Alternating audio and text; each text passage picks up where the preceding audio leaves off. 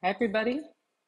So I'll tell you just a little bit about fantasy itself. Of course, I talk about this a lot in the sexuality courses that I do, just to give a kind of meaning frame to understand fantasy because it's fundamentally challenging for us because if we take seriously the idea of, as a man thinketh, so is he, we may think, well, I'm really toast then. Of course, I always point out at the Art of Desire retreat that that's as a man thinketh. So we females were fine.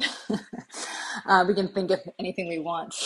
Sexual thought is odd, to say the least. It's strange. And a lot of us have the idea that the fact that our erotic thoughts are so counter to convention, illegal sometimes, completely the opposite of what we might want in the light of day in our lives and in our marriages, that it can make us feel very strange. I mean, I think this is one of the reasons why sexuality is such a hard topic for human beings to handle, is because it's so um, counter to any idea of what would be good and polite things to think. So somebody I think quoted me recently one of the Facebook groups saying something like we should have garnish our thoughts and have them be good and wise, except for in the bedroom. um, and I think this is, as I have you probably have heard me talk about, is that sexuality is a kind of grown-up play. And part of play is trying on meanings. When we move into the realm of the sexual or the erotic, we're looking for ways to increase psychological and physical stimulation. And so becoming physically aroused feels good, meaning that's essential to sexual functioning, and we need it. But then we also need psychological stimulation. And so for many of us, this is to move into ideas or thoughts that create more psychological tension or stimulation. One of the ways we do this is that our minds go into, um, how to say it, high anxiety meanings, or we go into polarizing meanings. So one of the ways we do this is that we move into more masculine and feminine roles. So even if in the light of day, we're rather androgynous, we have masculine and feminine tendencies, each of us, that in sexuality we'll move into more archetypal positions because it creates more tension between the poles. And so for some reason, this movement into discrepancy is a part of psychological stimulation. For example, masculine or yang is like goal directed, more assertive. Feminine is more receptive, warmer, more about surrender. And you don't have to do feminine as a female or masculine as a male, even in heterosexual couples. But couples will tend to move it. Dominatrix is like a more masculine position, a dominant position, even though feminine. So we move into these polarized positions. And so I have women who are like, oh my gosh, like, why do I like this surrender, this sort of helpless position in sex when I would never be okay with that in the regular day to day of my life? And it's because we like moving into these kind of extreme identities.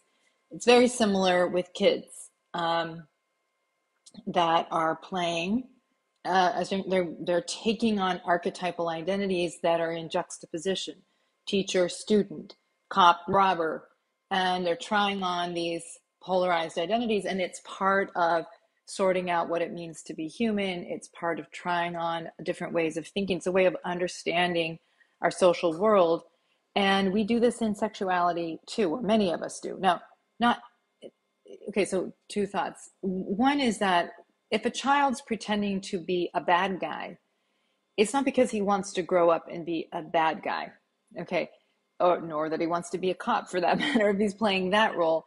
It's just a way of, again, trying on these things. That's why we do pretend and make believe play of all sorts. And so sexual fantasy can be a way of trying on aspects of ourselves and bringing this kind of vulnerable self into connection with a spouse.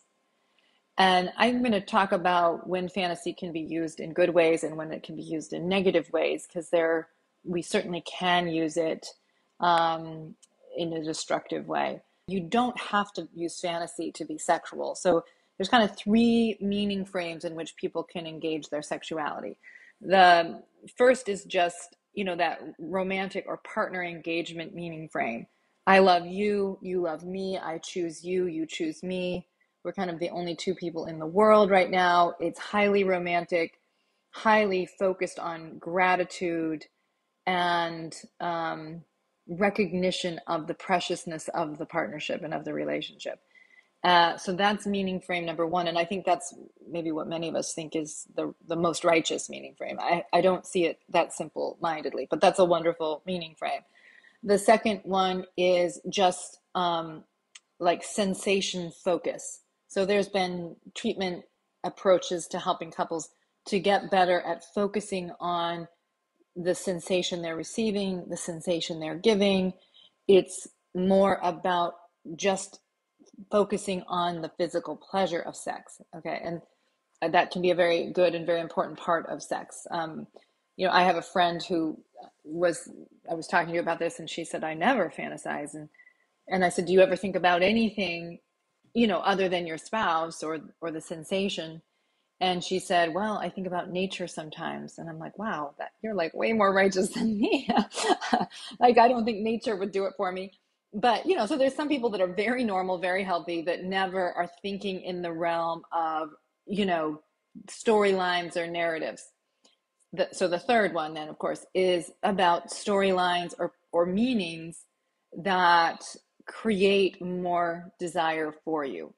And one of the things I do in my Art of Desire workshop or the course is I'm talking to people about what are the meanings that make them desire sex? What are the meaning frames, either in their relationship or within themselves, that make sex appealing? A lot of times fantasy is pulling for those meaning frames. It's a way of making it more immediately available to your mind. For example, I like the meaning that I am chosen, that I am special, that, my husband chooses me above all other options. Okay, that's like a meaning frame that a lot of women like, in part because I think we've been taught that male sexuality is indiscriminate.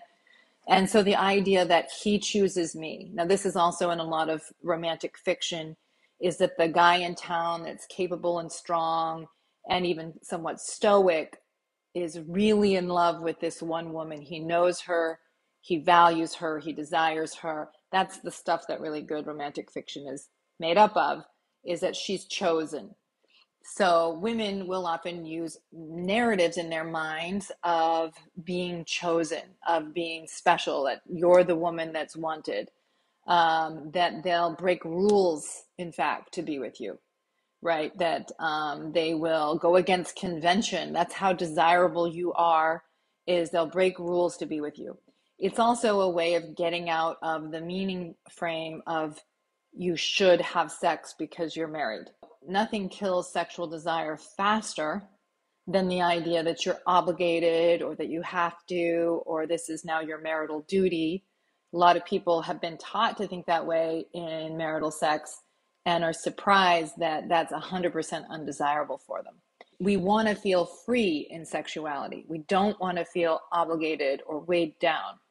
And so one quick way to get to a sense of freedom is the fantasy or the idea that what you're doing is not righteous, not acceptable. So so I know I've done this, which is that you turn your relationship into something more illicit, like premarital, we're dating, we should have stopped, we didn't stop, now we have to, whatever, go repent. But like turning it into forbidden. And a lot of people like this. So I've told this story before where I'm lying next to my husband and he's touching me and I'm becoming physiologically aroused, but I need to move psychologically in this direction that, one of many scripts that I might know to engage is for myself is to say, I really should get going. Like the introduction of the idea that this is forbidden. And John knows his line, which no, just stay a few more minutes, like 5 more minutes, and then I won't touch anything I'm not supposed to touch. Okay, well, of course, that's the whole dance of that you're doing what you shouldn't, and this, as opposed to it's Thursday night, it's been 4 days, you really should. Okay, very unsexy.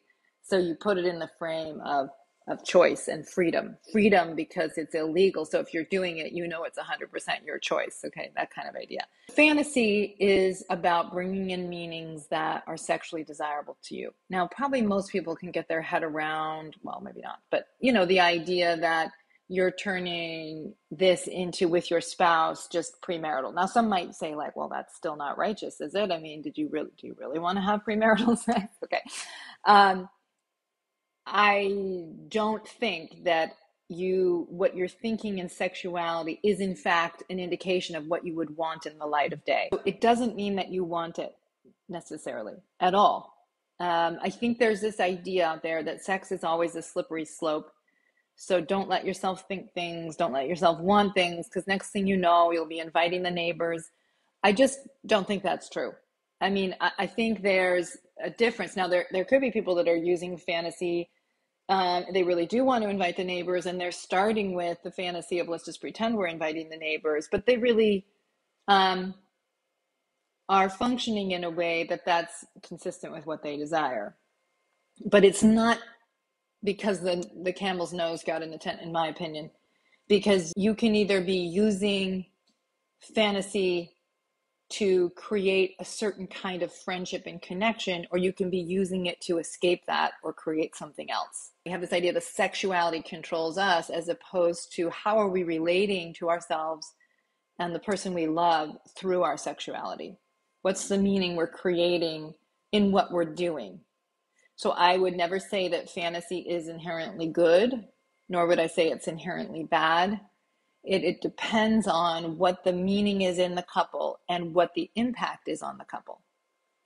And so you have to really filter it through that lens. This, to be able to share my weirdness with my spouse and vice versa, and find welcome there, and to find, partnership there, that's very special. It's a very meaningful part of my life to have that kind of acceptance and freedom with my spouse. And so it's not about, so the impact is positive. It's creating something stronger. It's creating a place to be deeply human and find the ability to be knowable and to know myself, to know him, to be known to him. That's a sacred and wonderful thing. And I would never want any fantasy to destroy that, right? Or any kind of sexual idea to destroy that, because that's way more precious than any particular idea. So this person says, I recently visited a urologist because it takes me roughly an hour or more to get stimulated enough to orgasm. It hurts my wife, and we are trying different things to try and speed up the process. My concern is that I feel like I have to fantasize, or otherwise I can't have an orgasm. I feel so guilty because of it, but I want your opinion on fantasizing while doing sex. My urologist says it's okay, but I don't think he's a religious person. His opinion is not based on church standards. Is it okay? Is it against the church to fantasize during sex? If you have this problem, what has helped you? Yeah, I do think a lot of people think of it as a problem, or they think of it as this is somehow aberrant to do this. And, I think it is, first of all, it's extremely normal, and lots of good people do exactly this because it's just enough tension. A lot of people might even be deeply engaged with their spouse, lots of eye contact, lots of meaning, lots of gratitude in the sexual engagement. But when it comes to really getting to that orgasm threshold, they'll go into an idea that they know kind of builds the tension they need. It is a form of breaking contact in a way, because you're moving into an idea that you may not necessarily be sharing, they may not be privy to or participating in. but it's not a kind of disconnection that pulls the couple apart. In fact, the best and happiest couples are able to belong to themselves and their thoughts and be with each other. They're not trying to hide who they are. They're not trying to get away from the other person.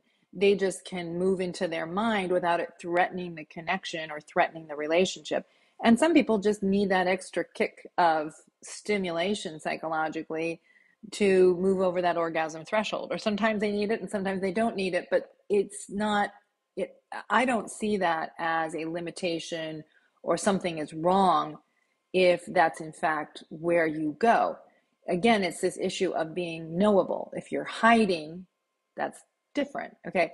If you're using your spouse as a sex toy, so to speak, to do what you want to do in your head, and it's solipsistic, it's not about being with them, well, yeah, that's a different meaning, and that's about using your spouse and staying away from them. But it's not defined by whether or not there's a sexual thought. I've kind of been growing out of this one, but one of my favorites has been this idea of that I'm a missionary, and John breaks into my piso to give me what I really need. And so that's, it's playing with a lot of ideas. It's illegal, it's breaking the rules. It's dominant, he's in a kind of authoritative position. I'm in a more innocent and receptive position.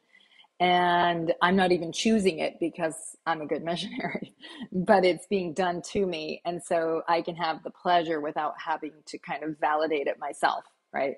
So a lot of women like that, you can surrender to the pleasure, surrender to the care, and you don't have to break any of the rules, and so it's also this kind of meaning of, I think in my own life, there was this meaning of like, is the church more important to men and sort of where they stand with each other, or do they really value and partner with their wives, or wives just kind of like the tag along to their larger project of being church leaders and all these things. And I think that was an idea that scared me, that in getting married, I would just be the tag along to support all of his important work, but not be valued myself. So it's also taking this meaning of, that I am desired above the specific rules, that I'm chosen above any sort of deference to obedience to the church, for example. So, it's not like my mind's trying to think of some way to do this. It's like that idea appeals to me. What does it show me about myself? Because sometimes it can show us, much like dream interpretation, something about the meanings that are there for us around sexuality. Now, some people would say like, well, that's terrible that you want to break rules. It's terrible that you are acting all surrendery and passive. And people can have their own opinion, of course, and they obviously will have their own opinion, but I just don't see it that way. I think it's like a playing with masculine and feminine energy. It's a playing with dominance and surrender by two people who could choose otherwise, right? Abusive relationships, you're so much in a need for the validation of the other person that you don't feel you really have choices because you need someone else to sustain your sense of self. Okay, let's see. I'm realizing that I need to actually verbally play out the fantasy in my mind. How have you decided on a dialogue, or do you allow it to play out naturally? Yeah, pretty naturally. I mean, I'm not saying how couples should do this. I think you can just play with it. You just say the idea that you like, and then you maybe say a line or two, and then your spouse can say a line or two if they want, and you can just kind of co-create it. It doesn't have to go in a predetermined way. Uh, sometimes couples will start in a little bit of interaction, but then maybe just more in their minds are playing it out. They don't have to stay in dialogue the whole time, but they kind of have a shared idea or a shared meaning they both like. I'm not here to say that it always has to be shared or always, you have to be saying what's in your mind necessarily. Sometimes my spouse and I have kind of constructed stories, erotic stories that we like, that are about the two of us in different roles, in different time, in different circumstances, but we are kind of creating the story together. So one of us starts with an idea, and this isn't necessarily during sex, we could just even be like, on the phone or something, thinking of something we like. And again, they're often pulling for the meanings that mean a lot to us. and or that we like. And so and sometimes I'll be, no, no, let's not have that happen. Let's have this happen. So, you still have to kind of collaborate and figure out how do we create something we both like. Um, and so you can do it deliberately in that way. And, again, as I talked about in the sexuality course, that you can come up with kind of like, John and I kind of have our own like erotic file in a sense of pictures of me and, stuff things John has written to me, stories we've written. It's just kind of like a place we can go. Now, you don't have to be so formal about it. You don't have to do it at that level, but it's intimate to do that. That you're letting this person in on your weirdness. This person says, I've thought and written up 67 role plays. I'm worried about what my wife of 17 years will think if I share with her. She's awfully close-minded. Thoughts on ripping the Band-Aid off and just pass the options her way. Yeah, well, I mean, again, this really gets down to how intimate a marriage can be. And I mean, it's one thing to share who you are. It's another thing to pressure your spouse to share it with you, to want the same thing, to like the same thing, to start going into, if you loved me, you would do this thing. So we can really go over the boundary. And a lot of people that I work with who actually cannot validate their sexuality, men can, like, for example, that are very high desire, actually don't have peace about their sexuality. They feel defective and strange, and sometimes they want things that are strange even to them, but then they'll turn it into, my wife is so frigid and strange and weird that she can't do this.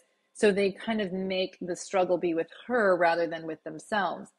But back to the question of like, how do I let her in on who I am? Well, it takes a lot of courage because she may not like it. She may be overwhelmed. She may say, no, I don't want to be married to somebody who wants this kind of story. She may read it and be like, why have you been holding out on me all these years? I do have couples like that where the husband or the wife finally shares something and it just like opens up a whole part of themselves they didn't even know was there until the other person kind of stuck their neck out and said, this appeals to me. A lot of us have this idea that women a lot of men have been taught the idea that women aren't really that into sex, that we're all too fragile to handle it. And so the husband becomes a very tentative lover, a very tentative participant. Is this okay? Are you okay? Do you like this? Do you not like this? And is a lot of anxiety. It's caretaking, but it's not sexy. And it's not attractive because the woman can't surrender to the confidence of the man. She can't surrender to him owning who he is and what he feels. Now, I'm not here to say this means it's men's fault, because women are often participating in undermining their husband's confidence on purpose. They're co-constructing an apologetic lover because then they don't have to deal with their own sexuality. Men or women will just claim what they feel, which is different than you have to give it to me. They just say, I like this idea. This appeals to me. This turns me on. And sometimes it's the confidence with which you claim your sexuality and you claim who you are, which is different than dominating. It's just the confidence in who you are, the lack of apology, that gives you, the other person, the permission to show yourself as well. They're okay with who they are. Maybe I can be okay with who I am and let them in on it. They seem to be able to handle it, at least about themselves. And so if we're looking too much for validation in the sexual realm, it will stay limited. It'll only revolve in the areas that you both have already determined you can handle as a couple. And that can really limit how creative and open and free it is. Again, people want freedom with sexuality. They don't want shoulds. They don't want rules, because that's like, you shouldn't feel this way. You're having the wrong thoughts. That puts the deepest weight on sexuality. Now, by freedom, I don't mean freedom from morality. I do mean it's not moralistic, which is, can't believe you'd even think that, I can't believe you'd even write that fantasy. That's moralistic. That's fear-based. That's shaming of our sexual nature as if it's something to do with the adversary as opposed to something to do with our humanity. Having a moral anchor, though, is different, which is there's freedom by not a libertine view, like no matter what I think it's legitimate. Like, I'm not going to do anything that will undermine our friendship or undermine my integrity. I won't do that. But that's not so much driven by fear as by clarity and direction and a kind of strong moral core about the kind of person you're going to be. But accepting who you are as a sexual being and being at peace with your sexual nature is really fundamental to developing yourself morally, to developing yourself as a person capable of peace and acceptance of others as well as yourself. If someone needs to fantasize to go over the threshold of orgasm, to not necessarily share that fantasy with their spouse. Some fantasies that I have, I definitely share with my husband, and others are just a space that I have to flip into my head to help me orgasm, and I get to hold those as my own. I do fully agree with that. Yes, exactly. It's like it's a difference of like, I can't tell you, you can't handle it, right? That's a different idea than just like, I'm sure I know my husband has thoughts that he's never shared with me, but I'm okay because I know who he is. I trust him. I don't need him to share every thought he's had with me because I know that he chooses me and loves me. Sometimes when I do share my fantasy, my spouse kind of turns into a high school boy, like he's over eager, and then it kills it for me. So I'm hesitant to share. Well, that might be something worth saying to him. And also looking at yourself. What do I mean by that? He gets overly eager. He wants to own it. He wants to claim it as his own. He wants to, maybe just understanding what's happening. Am I a part of what's happening? Is there something about me that makes him get overeager or makes it easy for him to do that? Is that something I could talk to him about so that I felt like there's a little bit more freedom for me to claim my own thoughts with him without feeling like they're getting hijacked or taken away? I've had a lot of women talk about that. Like, if I just open the door a little, it's like my husband's basically he loses his partnering position with me, and now it's about him again. So it makes it really easy to not share who I am. And so it's really wise to talk about that. What do I do if I can't get my spouse to want to do the things I want to do? And okay, so I think there's a real difference between I'm willing to let you know who I am and what I like. It's another thing to be upset and frustrated until you'll give me what I want. Because if you really want an intimate relationship, well, find the places you can be together, genuinely, that you can both really be there, not just that your spouse will accommodate you with the least amount of disgust. I don't mean that. I mean where you can really be as a couple, because that's how you start to expand where you can both be together. But just almost never has it been like some pouting, frustrated spouse that the lower desired person yields to, that you create something shared. It becomes that sex is about doing favors or resisting the pressure of favors, not about partnership. And so there's a lot of people that say they want sexual intimacy, but what they really want is just to have their desires and their sexuality validated by their spouse, and for her or him, if it is, to kind of make their desires legitimate, which is developmentally immature, as opposed to, okay, my spouse doesn't like this fantasy. It doesn't do anything for her. Okay, can I be grown up enough to be more flexible? I've seen people get really fetishistic about certain ideas. If you don't like this, like, I'm never going to be happy. I can't live my life unless we can do A, B, and C. And that's over the top immature, in my not humble opinion. It's like, it's like I'm going to sacrifice friendship so that some idea that I've made everything gets fulfilled by you. That's just giving up too much of your ability to run your life and your sense of self, and it's an expression of your difficulty partnering. I also think it's immature to get in a moralistic position. I can't believe you'd even think that. How dare you write that story or want this thing? Because you're anxious about sexuality, and so you just can shame your spouse. That's also immature. Right? So there's a kind of like, I'm at least willing to think about what it means for you. What do you like about that idea? like as a way of knowing your spouse and being able to really make a decision. And I think this is inherent to marriage in general, to really make a decision about, is this, can I join my spouse and can I try it? Can we tweak it in some way so that it's more something that I could also like, right? That you're really operating as partners and you're doing your half of partnering, which is not just going to be pressuring and it's not going to be just yielding. It's about, well, no, I do want to understand and know you in this way, but I don't know that I can join you in that way, but maybe we could do this, right?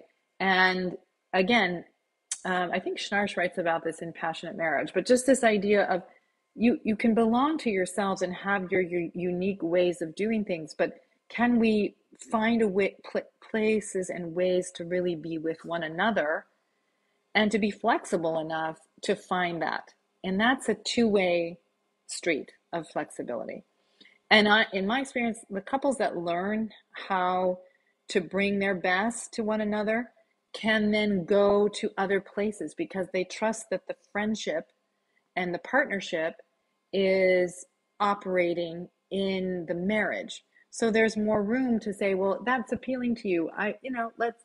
Let's try that because I trust that we're friends, that I'm just not there to accommodate your obsessive interest, for example. For me, fantasy ideas feel different than role playing with my partner. Yeah, I think that is different. So one's just about kind of pulling your mind somewhere that's a favorite. So one is pulling your mind to an idea that's helps you get over the orgasm threshold. It's more in your own mind. And another is creating that between you. We are always like making sure the only thing that we show is what we both know we can already accommodate. Dr. Schnarch talked about it as that it becomes a couple of leftovers, and we're all sort of doing that. Like, where can we find agreement?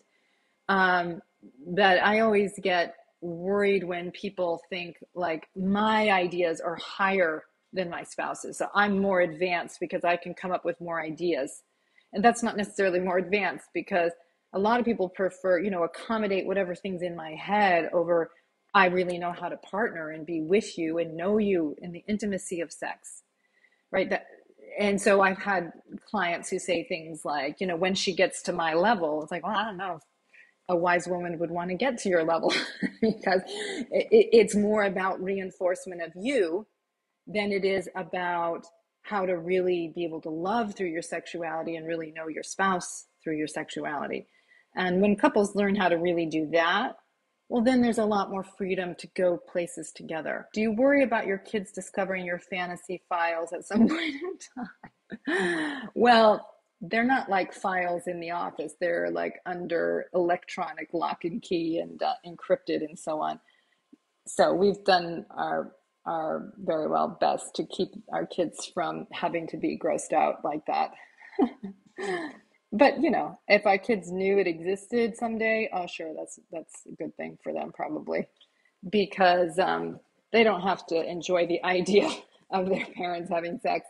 But it does. I mean, I do think a great advantage for me in my life was I could tell that my mom liked being touched by my dad. My mom, I could tell, she never said it, and she wasn't particularly good at educating me about sexuality, but I could tell that she liked it, didn't resist it. And that was a gift to me because I think it allowed me to make it legitimate in me, even though I was sometimes hearing delegitimizing ideas at church and so on. Person says, can we talk about fantasy, like really embarrassing fantasy, threesomes, orgies? I'm an LDS woman, married 15 years, just discovered fantasy, and I'm having trouble orgasming without some sort of explicit fantasy narrative. Some of them have been really quite telling about how I feel about sexuality on a psychological level, and I've found that helpful. My partner loves it because we share them with each other, and I would say it's very positive when we're together, but I feel kind of fearful the next day, like what are you, like you are what you think kind of thing. Can this really be healthy?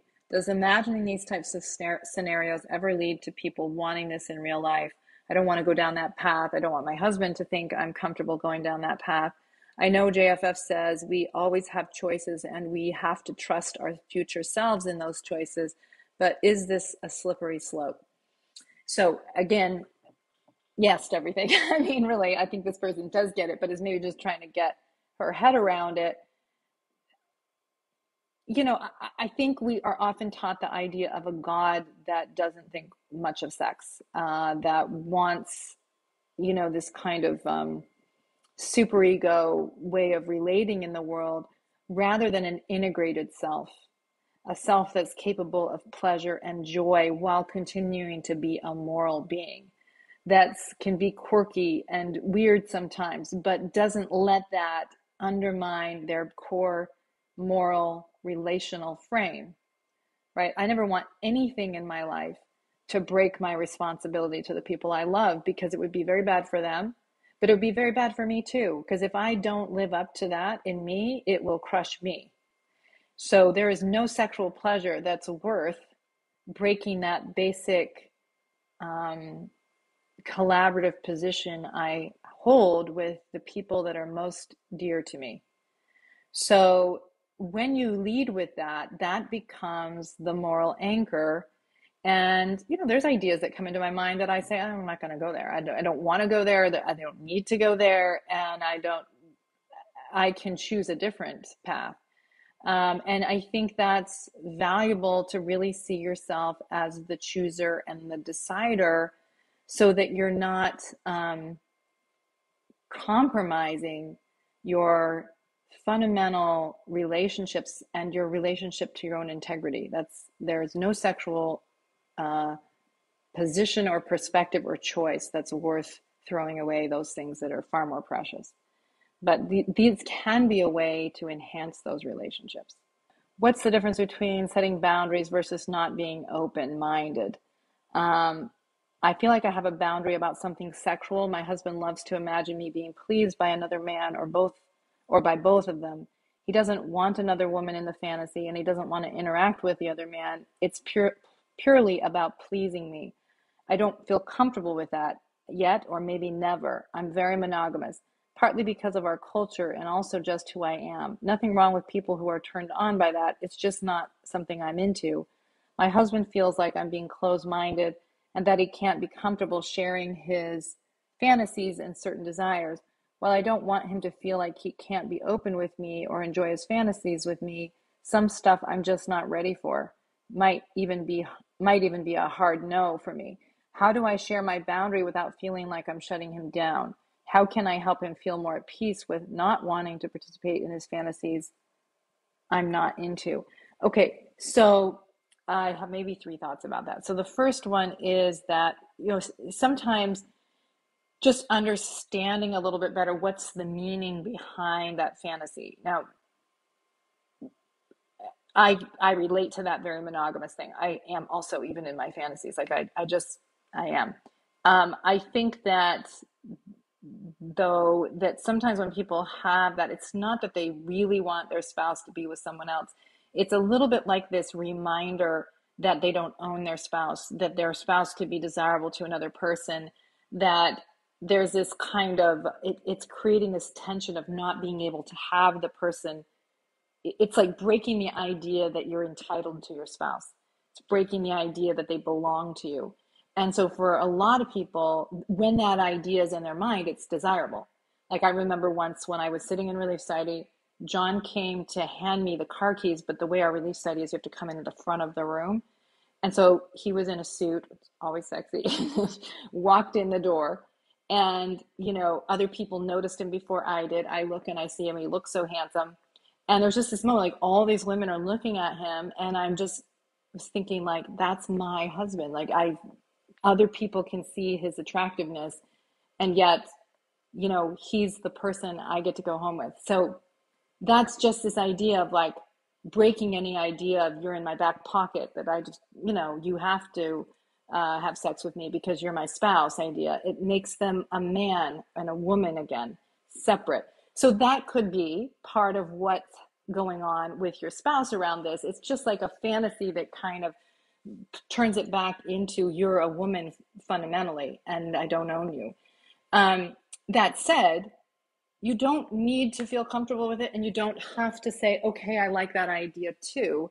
And that isn't, and you could shame your spouse. Some people do handle their not liking something by shaming, but you could just say, it's not an idea that appeals to me, but it is your husband's responsibility to handle his own ideas without needing you to validate them through wanting them also.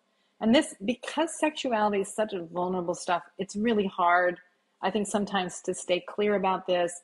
You know, like the person I was referencing earlier has a lot of sexual anxieties and pressures his spouse so much, is that he sees her as the one who will reconcile his own doubts about himself and his sexual desires. So he puts all the pressure on her rather than, okay, you know, my spouse doesn't like that idea, but I can be okay with it in me. I can be disappointed, but where can I be with her?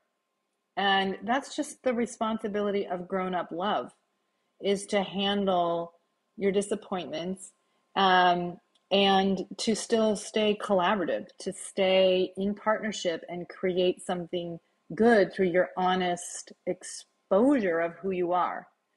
A lot of us get confused that if we show who we are, that's inherently to pressure, which it isn't, or that if you're not going to pressure, you have to hide.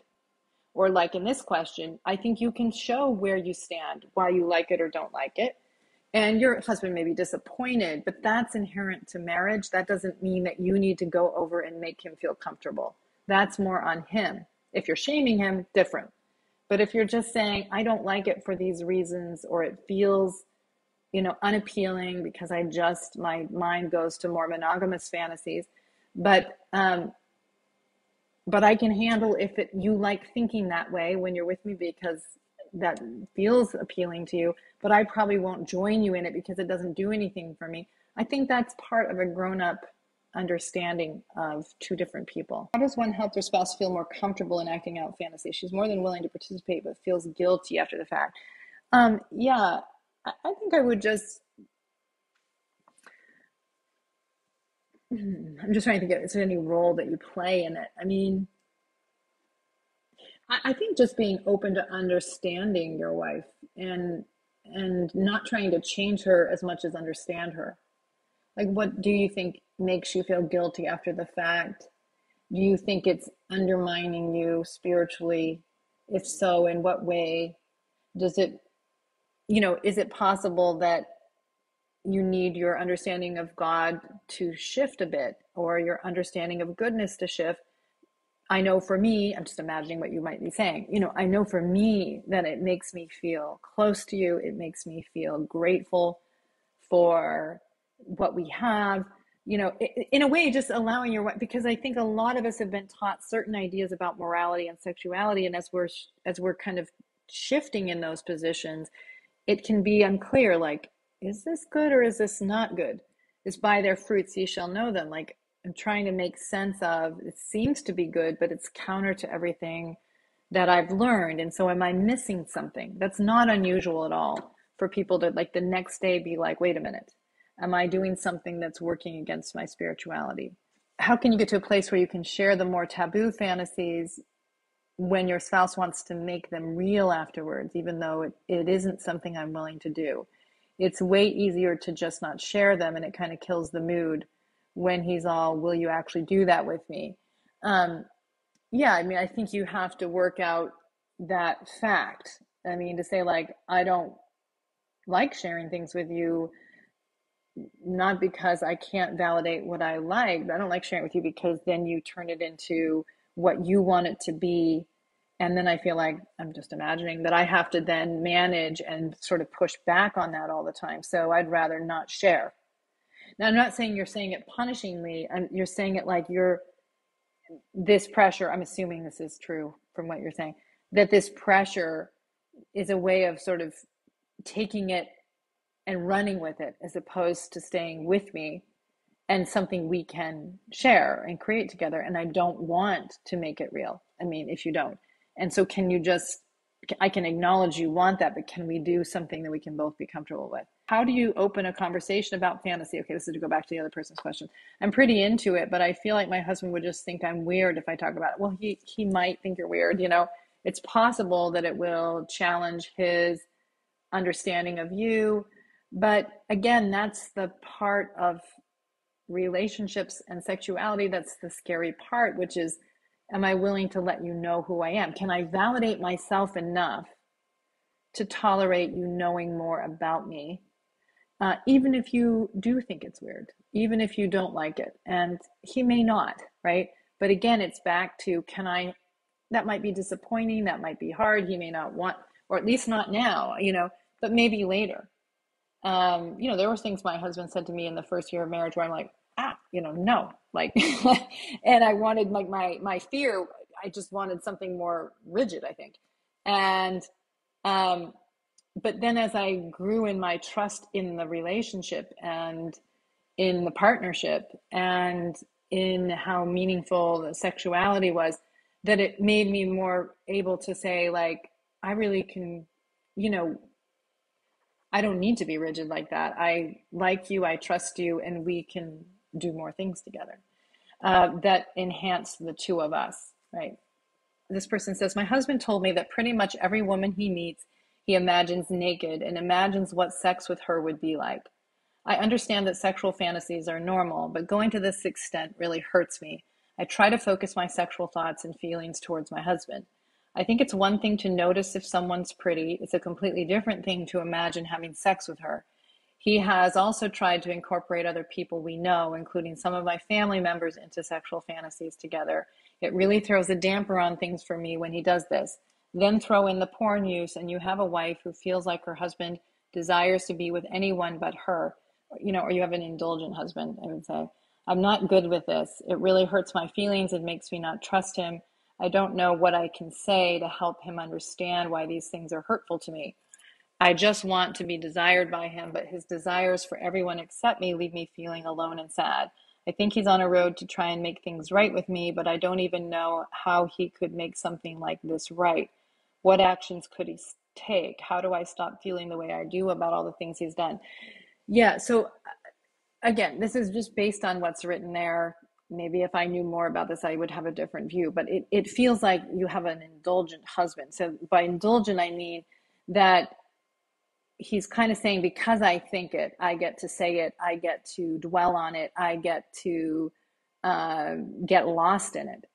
And so this is where fantasy can be problematic, is if you're using it as a way to get away from life, to indulge every thought and feeling you have, that it takes on a life of its own. And when you say you don't trust, it's because it's not trustworthy behavior. It's being driven by what one feels in any moment, not by a kind of moral compass. Now, again, I'm not talking about a rigid, moralistic, you can't think anything, but that again, it's the absence of a moral anchor here. And I mean, I think even just this, that he has told me that pretty much every woman he meets, he imagines naked. And, first of all, there's the fact of doing that to every woman you meet. I mean, there's a fundamental disrespect in it. And then another thing, to tell your wife that you're doing that with every woman, there's a fundamental disrespect towards her.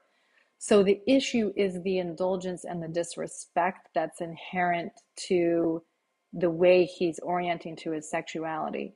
And a lot of people who, have, strong feelings about their spouse being addicted to porn, and they see it that way, a lot of times what they're speaking to is that they're tracking a very real kind of disrespectful indulgence in the way the spouse orients to the marriage and to every desire they have. And they're right. I mean, they're saying, like, there's something about this that is self-focused in the worst sense, indulgent, and not about partnering. It's about, you exist for me and women exist for me, and you should be doing what makes me comfortable, otherwise you're frigid. And to not like that is wise. It's good judgment. So if we're using fantasy to escape our life, to escape our marriage, to escape ourselves, that's problematic, always will be. If we're using it to know ourselves, to play with our spouse, to, engage in a kind of meaningful sexual relationship, then it can be good. So you have to really look at, what is this creating between us? What is this creating in me? Is my anxiety about it about just kind of early rigid ideas, or is my anxiety about it that it does feel destructive. It does feel disrespectful. It feels like something's eroding that I don't feel good about. And that's very important to really track the difference. I think we like a world in which there's behavioral definitions that we can always depend on, like, oral sex is bad and missionary position is good. Of course, that's not true, because a lot of cruel, horrible things can happen in missionary position, and a lot of beautiful things can happen in missionary position. It's what's in your heart defines it. What are you creating that defines it? So I do know that these are hard topics. They are. That's why it's hard to find meaningful conversation or even help around sexuality. Even in like marriage and family therapy programs, they for years would have nothing on sexuality for counselors training to work with couples. And it's not just a Latter-day Saint thing. It's a anxiety about sex, specifically because sexual thought can be so unruly and strange. And so being wise about how we orient to some of these aspects of our humanity, that we use it to accept ourselves, but to stay on a course of creating meaningful, rich, honest, respectful relationships fundamentally, that make room for some of our weirdness, but don't use our weirdness to obliterate or harm or indulge. That's the challenge. And I think, we're tempted to turn it into something black and white and easy. But that's not to say that you can't discern and make good decisions for yourself on this front and continue to forge an intimate relationship through your honest engagement around these questions and with each other. So thanks, everybody. And let me see. I will just say this. So the Room for Two podcast that we've been doing for a couple months now, I think we just put up our 9th or 10th episode, is awesome. Not to brag. People start coming after Christy with pitchforks on Thursdays if she hasn't released the next episode, because people really are liking it a lot. So I highly recommend you get on there and subscribe if you haven't already, because our introductory pricing is going up on Monday. So it's your chance to get in now. You get to listen to me work with couples around their intimate relationship, around their sexual, their emotional intimacy, their sexual intimacy, and hear my feedback. And a lot of people have been writing us and saying that this is really helping them to apply some of the principles that I teach to the more practically, to understand what it translates into within the marriage, because they can see themselves in these in these couples that are courageously and willingly sharing their stories with us. So anyway, so I hope you'll check out the podcast, and I will see you all next month. Okay, bye everybody.